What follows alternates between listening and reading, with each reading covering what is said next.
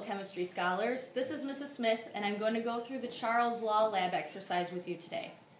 The first thing you'll need to do is get your flask stoppered and draw a line where the stopper ends. Okay, so at the bottom of the stopper, you will just trace a line around where the stopper ends. Now you need to do this because the flask is now full of air, and we will be measuring the volume of that air after we do our experiment. So you'll need to know how high to fill this up with water so that you can know how much air is currently in there.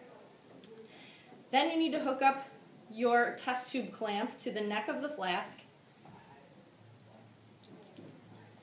and then to your ring stand.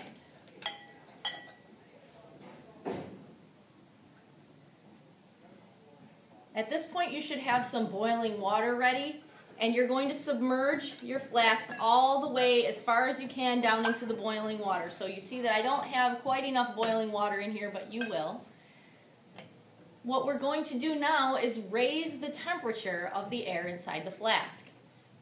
We will want to know the temperature of the air inside the flask, and that should be equal to the temperature of the water in the beaker.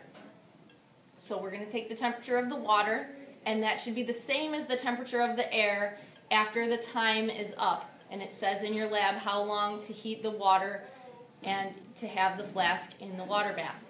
When time is up and you've had your flask in the boiling water for the set amount of time, you'll write down the temperature. Always remember to estimate the tenths place on this thermometer. And then this is a two-person job, so you'll need two people. One person's going to have a hot gripper and hold on to the hot glass flask. The other person is going to plug this hole here. It's important that you have someone plug the hole because you don't want any air escaping or entering the flask during the transfer. Now we're going to cool the air inside the flask by using this cool water bath. So one person will unscrew your test tube clamp. The other person will have their finger over the lid. And I'm just going to do the whole thing myself and do this transfer. When you transfer, you want to flip the flask upside down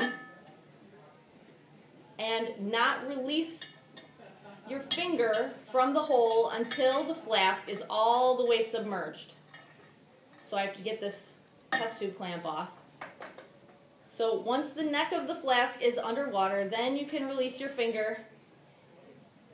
And you want to totally submerge this, but do not tip it over. If you tip this flask upright, water will enter, air will bubble out, and you'll have to start your experiment all over. Please be careful to hold the flask upside down and submerge it in the cool water bath. You can even see that already from the little bit of heating that I did to the air inside the flask, a little bit of water got sucked up into the flask, and that's what should happen. You should see water being pulled into the flask as the air inside cools. Gases are highly compressible. That means that as the gas particles cool, their speed will slow down and the air particles will take up less space. So the volume of the air inside the flask when it's cool will be less than the volume of the air inside the flask when it's hot. When the time frame has expired for you holding it in the cool water, then you will need to hold the flask so that the water level inside the flask is even with the water level outside of the flask. You need to do this to equalize the pressure inside and outside the flask. So you'll put your finger once again over the hole and you'll flip it over. Now you can see that I have a little bit of water inside my flask, and I'm going to need to measure that volume.